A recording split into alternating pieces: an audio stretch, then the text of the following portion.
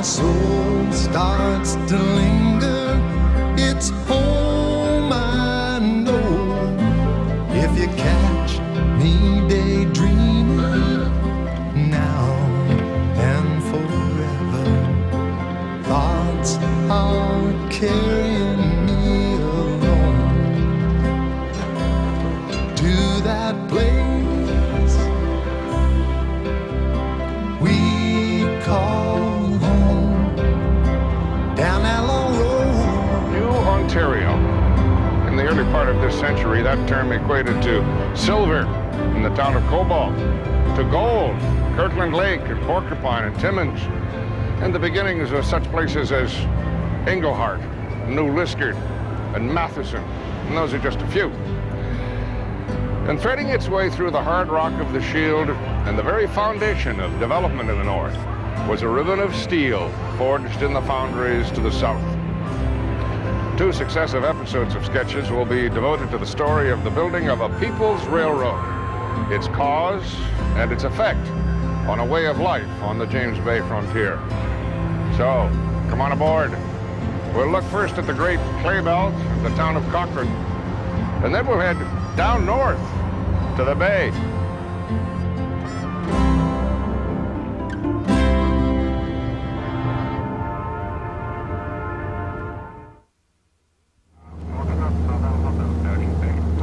The James Bay coast, ancestral home of the Swampy Cree, site of the first English-speaking settlement in today's Ontario. Following an ancient Indian canoe route along the Moose River system, Ontario Northland Railway's year-round workhorse, the Polar Bear Express, is heading south. The mixed passenger and freight Little Bear crosses the Abitibi River nearing its destination.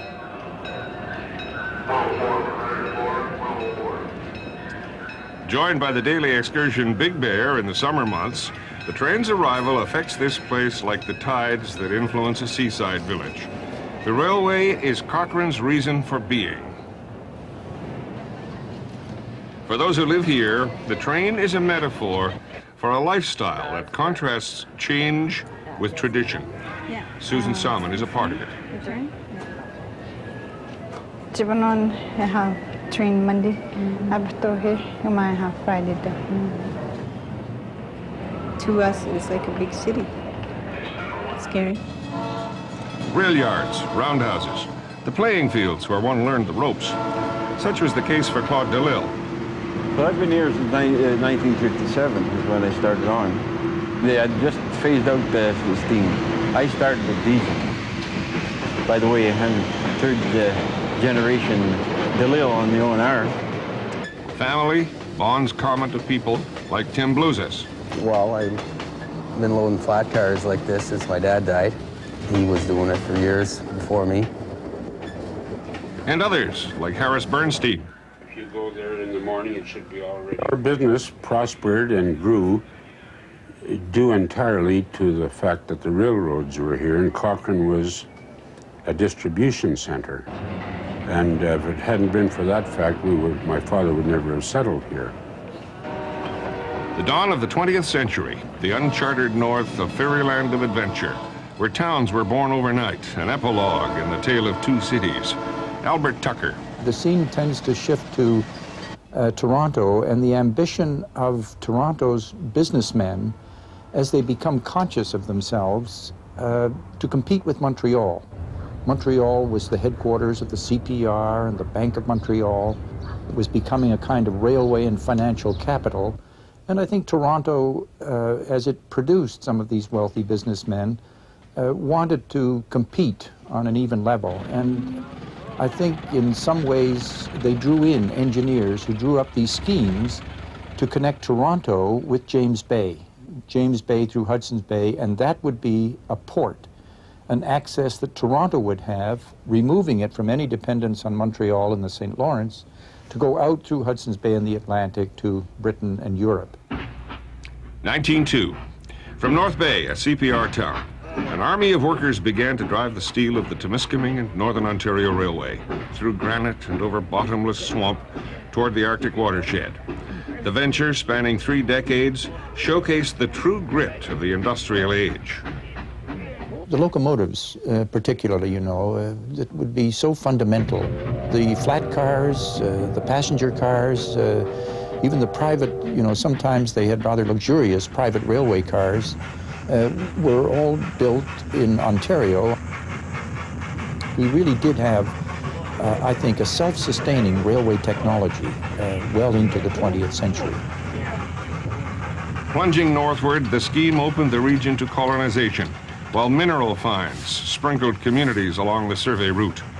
The goal of joining up with an east-west line, also underway, fueled aspirations of a newly elected premier, James Whitney.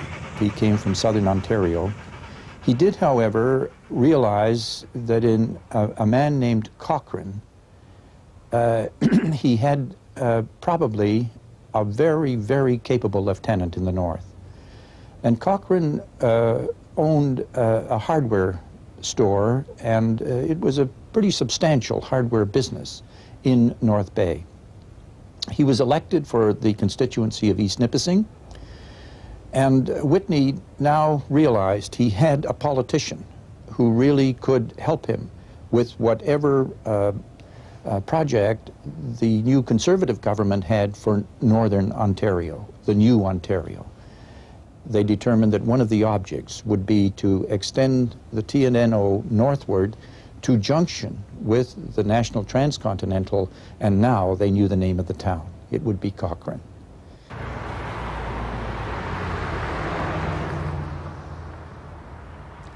Along the 49th parallel, 750 kilometers north of Toronto, population approximately 5,000, the legacy of social and economic ambition. Founded in 1908, the town remains as gatekeeper for rail cargo bound for the population in the north, who are ever dependent on the lifeline of steel.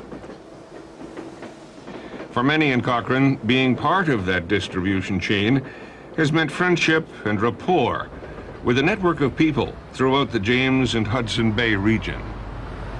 Yeah, we shipped you 18 pieces on the freight yesterday. Okay, James, I hope everything goes well there. That was James Rickard up here at the, he operates the Tidewater Goose Camp about 50 miles east of Moosonee at Hannah Bay. And he gets upwards of about 100 hunters coming up, mainly Americans from the Cleveland and northern Ohio and northern Pennsylvania area that he caters to.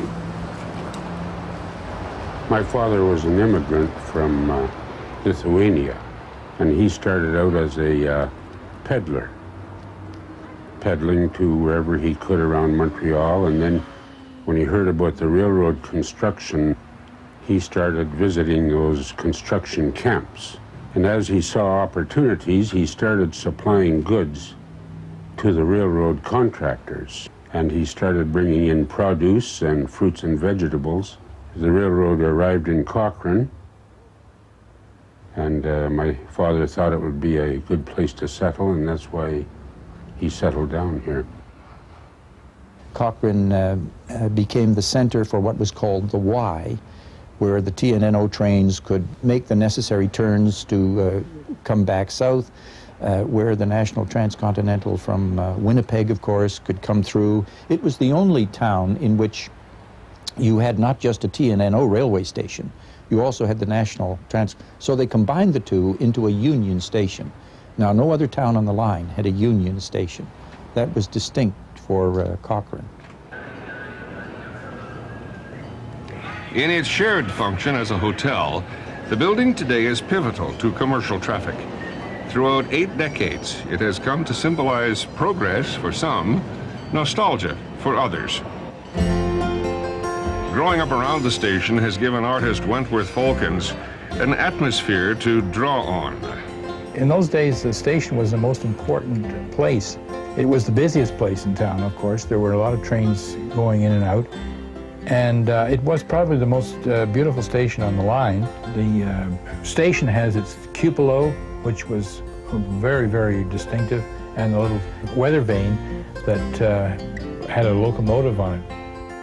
And it is one of about 3 buildings in town, in Cochrane, that is is unique to Cochrane. The heyday of the Iron Horse, which gave employment to his father, gave Falcons a rainbow of unforgotten memories. I made a lot of trips with my father, and he used to point out all the details. And I, as a kid, you wouldn't pay attention, but I guess some of it seeped in, and I'm able to use that material today to draw the details on the locomotives and so on. So I'd get to fire the engine, sometimes maybe run it a few miles, and that sort of thing. It was a lot of fun. I remember specifically coming back from Hearst in the middle of the night. It ran all night from about 1 in the morning till 5 or 6 when I got into Cochrane, coming down through Kapuskasing, and we didn't stop. And we were really flying. For a freight train, we must have been doing about 65 miles an hour. Most people don't realize that on those engines the noise was unbelievable, and the jolting and jumping around. It didn't ride like an automobile.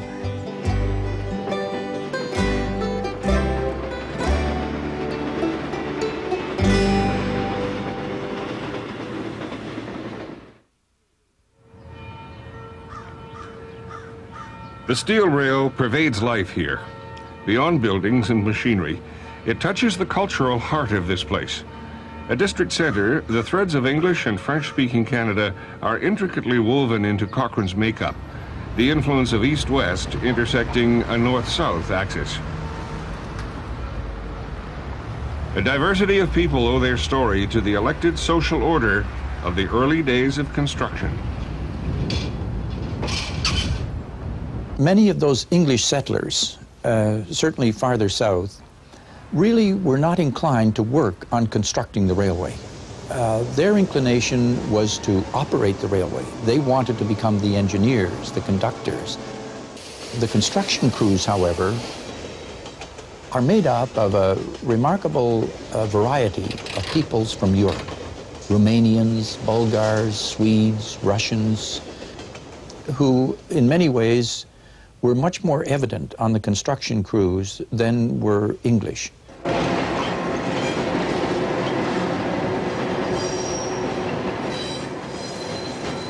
As it has influenced the social makeup, the railway as a way of life is a world unto its own. I used to come down with my dad here a lot of times on a Friday night. He was a machinist. Well, and that's like a mechanic, for the locomotives. Well, I used to fall asleep a lot of times right in the engine there. You can bet your bottom dollar and you woke up, you were thirsty. It's warm in those cabs. Well, our roundhouse was over to the east of the shops here, right where our powerhouse is now, our boiler room. Generally, it's kind of dark in there and stuff. I mean, not been too many windows in it. Just the windows in it at the time were just in front of where the locomotives in the pits. Well, that was kind of a protection. If the steam engine ever did roll ahead, it would just break the window instead of breaking the wall down. Penetrating society in the James Bay frontier has left its impact. Susan Salmon, who came here from Port Albany several years ago, endeavors to soften the shock of transition for her extended Cree family. A lot of people come here, they don't speak English, it's hard for them. Plus, they don't know what agency to go to. So that's part of my job, is to help them out. Find an apartment, what school to go to, and stuff like that.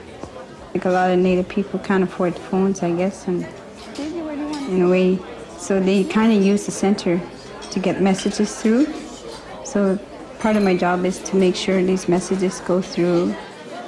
Every year we have like it's called a feast. We call it a feast to us, and it's, we serve wild food like rabbit, Canada goose and stuff, moose meat. And it's because a lot of them ask me to cook for them because they don't eat that kind of stuff at the nursing home. So I bring them here and I cook for them, and that's like a treat to them.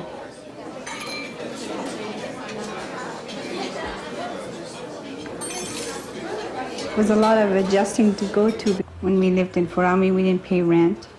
Here you pay rent.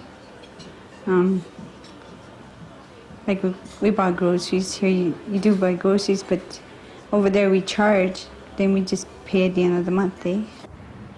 There was some things I like it was different from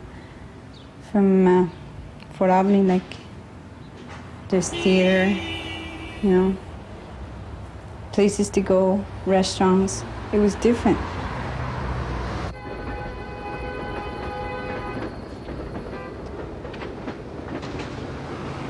The movement of goods and people, the sorting of loads for the next run north, the calendar of everyday life, the rhythm of Cochrane's economy. Well, it's a busy job. This is a unique business. Everything from cars, machinery, equipment, construction equipment, building materials, Zambonis for ice surfaces. Well, there's no road to Moosonee, so naturally it'd have to go by rail. It's barged up from Moosonee once it gets to Moosonee, or a winter road in the wintertime. Stuff goes all the way up the James Bay coast, as far up as the east side of Quebec. Great Whale, I think it is, they're going now.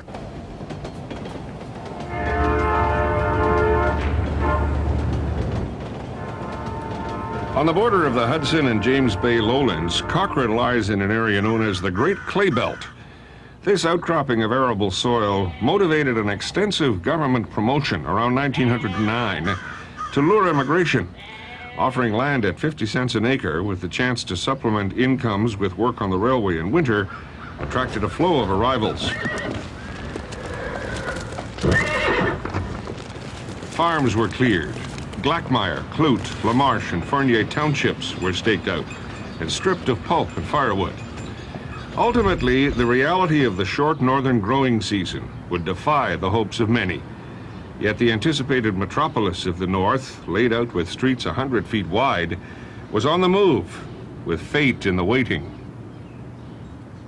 People, as they built or cleared the land, chopped down the trees, they had the stumps, they used the wood as they could, but they burned the brush. And it was all right, you know, on a calm day, but you could never be sure when a wind wouldn't come up. Catastrophe. July 11th, 1911. Shifting winds fanned a hell's inferno as the great Porcupine Fire spread, snuffing the life of the rail town. Our teamster drove my mother and the children on our delivery wagon to the railroad roundhouse, where everyone boarded, the whole town was there, and they were boarding freight cars and were taken out of the town, and I believe down south to Englehart. And sometimes the construction crews would take care of these people who were now left homeless by enabling them to share in their food supplies until the government stepped in and helped the people much further. Today we are cleaned out. Tomorrow we rise, read the Northland Post, as a town rebuilt on ashes. Incredibly, 5 years later, a second fire would once again bring Cochrane to its knees. And once again, the spirit of survival and the promise of a future were the bricks and mortar for renewal. Stories of endurance remain a part of the lore here, while silver threads also play in the bond of memories. Cochrane was a great place to grow up. I lived right across the road from the beach, and so we were able to go swimming. My math teacher, Miss O'Toole, who is very well known to a lot of Cochrane people that grew up there, convinced me that I really should follow art. She was an artist herself, and she thought that I had the talent to go on in that field, and so I took her advice. Now this painting that is, I think, quite familiar in Cochrane now is of the station as it was back before it was modernized. In doing the painting, I had to make it interesting by including people that would ride the train and perhaps a couple of characters in Cochrane.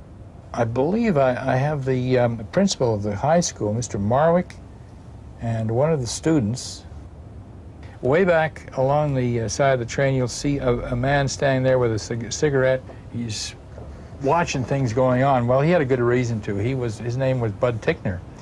And Bud not only was the Chrysler representative in Cochrane, but he also was a fur dealer. And he used to deal with many of the natives selling or buying and selling their fur.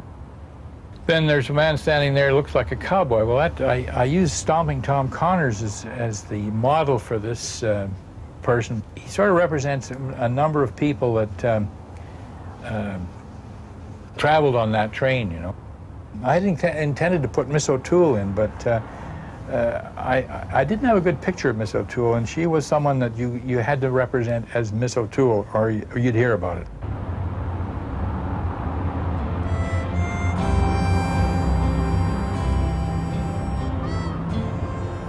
My wife and I have pretty well traveled the world, and we would never think of living anywhere else except Cochrane.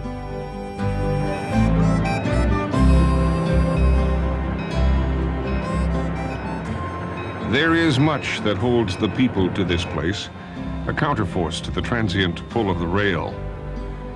As each car is prepared for its run, the many that are affected by its coming and going can't help but be reminded of the bigger world along the rail line that they are a part of.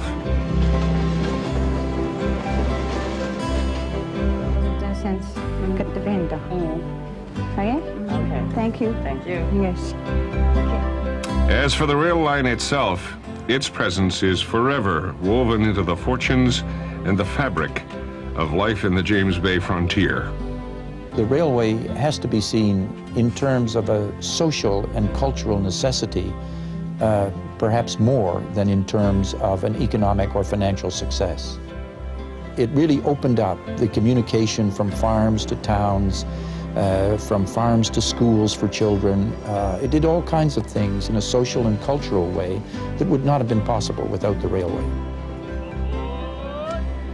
If the train is a metaphor for a lifestyle, then surely Cochrane, Ontario is a metaphor for the railway, its lifestyle shaped by the daily touch of the iron horse. To that place. In a future episode, we will follow the rail to the end of the line, to the story of Moosonee and Moose Factory, Ontario.